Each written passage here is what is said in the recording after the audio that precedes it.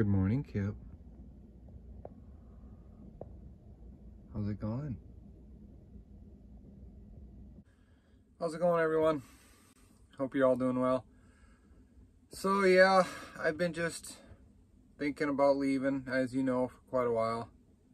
It looks like the weather's supposed to start warming up again next Sunday. I mean, it's warm right now, but today it's only supposed to get up to 69 degrees. And if it's not windy, that's gonna feel really nice. And so it's gonna be almost 90 degrees in 10 days. And that doesn't mean it's not gonna cool down again, but I think the tentative plan, which can always change, is to leave by Sunday and head on down to Ajo.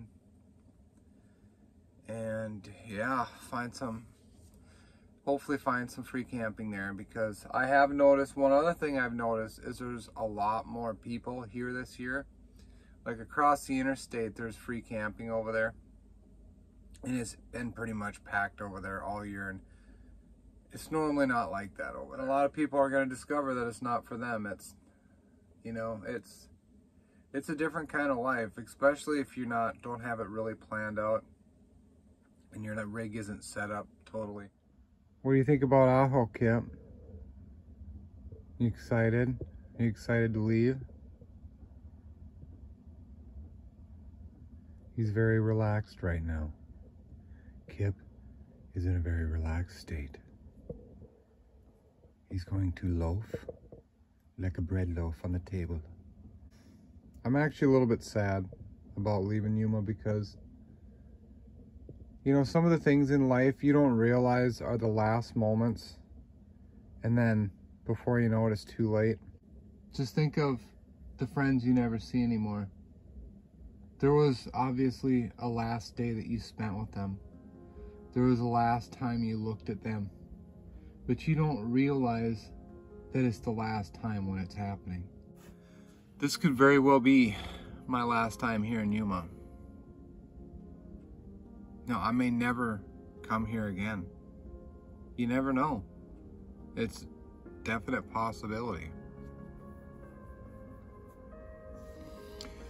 So, before I leave in this next week, I'm going to try and keep that in mind. And I'm going to really try to find places that I haven't been, and maybe go revisit some places that are really nostalgic for me. Like maybe go on over at some point to Friendship Park and just walk around the tennis courts and just, you know, feel the fence, touch the nets, things like that. There's no way I can afford to do this if it's going to cost me $4,000 in gas every year, you know?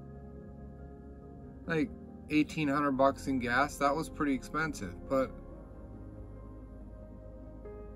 I could somehow make up for that by the amount of fuel and energy I'm saving by not having to heat my house. I don't know what we're all gonna do if energy prices just keep going up. But I'm getting a little bit off topic. So yeah, I need to do some things, visit some places,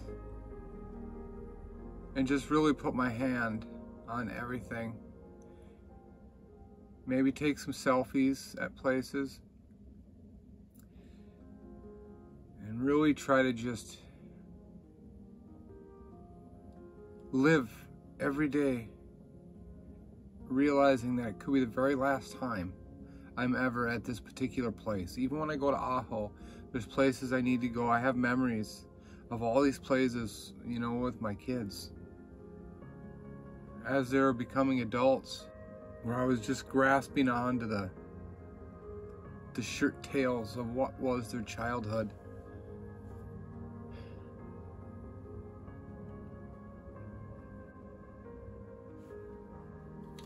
So I will never see those days again, and I did not take that for granted. I knew it was coming, and I didn't want to lose it. That was my everything. That was my whole reason for living, was to take care of my children and to teach my children. So that's how uprooted that has been to me. These things that we love, that we take for granted every day, could just suddenly be gone. people, places, things. So that's what I'm going to be doing my last week here, is really just cherishing everything there is about Yuma that I like and that I have memories about. A lot of times stuff that's happening right now may not seem that fun, but looking back on it years into the future, you just like, wow, that was awesome.